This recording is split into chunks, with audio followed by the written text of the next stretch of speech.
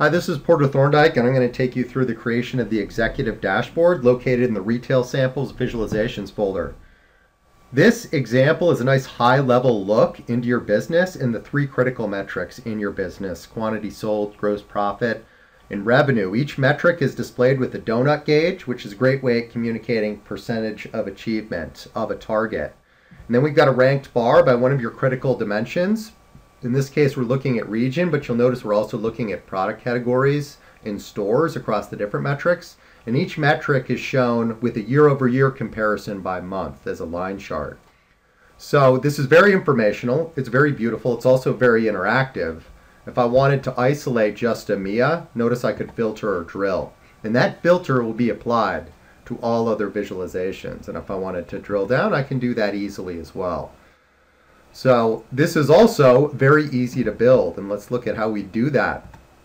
To be respectful of your time, we're going to build just one of those columns because the exact same process would be repeated for those other columns.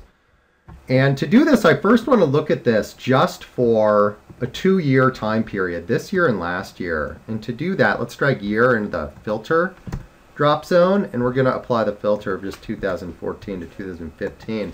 Now notice show prompt was checked, and if you leave it checked, you'll get the filter control over here, and a lot of people like that.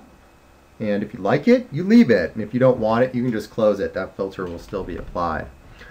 Now to start, we're going to go with the Doughnut Gage, and to do the Doughnut Gage right, you've got to set that target somewhere, and the best place to set a target is by creating a calculation with that target. And I'm going to set the target of quantity sold, and let's just give it a nice name like target of quantity sold. Now if you want to see the number, you can give it a $sign. If you want to see the percentage, we can give it a percentage sign. And the way that this is evaluated is quantity sold divided by the target. And I know we're trying to move 2 million units this year. So I'm going to put that in as my target, and I'm going to multiply it by 100. And I can see we're at 67.9% of our target in terms of quantity sold. And I do just want to add a title so we know what metric we're looking at here. And I'll put in the title and center it. Now let's create that ranked bar chart. For quantity sold, we were looking at region.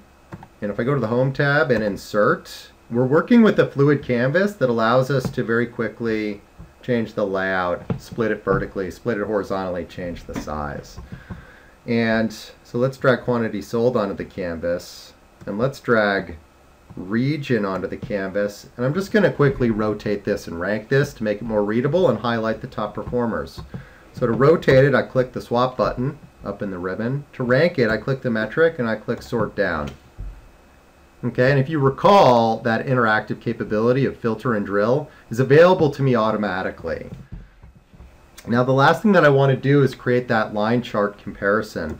Because I don't have these other columns on the canvas, really a better layout is not to keep them all in a single column. That's always something I think you want to be mindful of and think about, is what's the appropriate size and what's the appropriate layout based on the components that I have on the canvas. And if you decided to start adding those other columns, it'd be very easy to change the orientation or layout. But I'll leave the layout like this, and I'll change this to be a line chart. And to create this year-over-year comparison, all we do is drag month onto the canvas and quantity sold onto the canvas. And then I want to color by year. And we drag year into the color bucket. Okay, and that's how we created those 3 KPIs for each metric, and then just apply that same process across those other 2 examples. This has been how to create the executive dashboard.